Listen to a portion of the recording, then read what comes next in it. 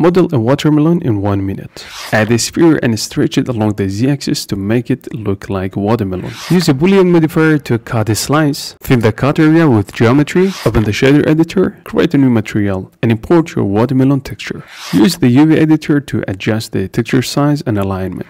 Add a camera. Set it to orthographic and position it for a clean view. Duplicate the watermelon model 2 times. Enable depth of field in the camera setting. Add an HDRI with a few area lights to improve the scene's lighting. To animate the watermelon, add a curve pass, then select the model.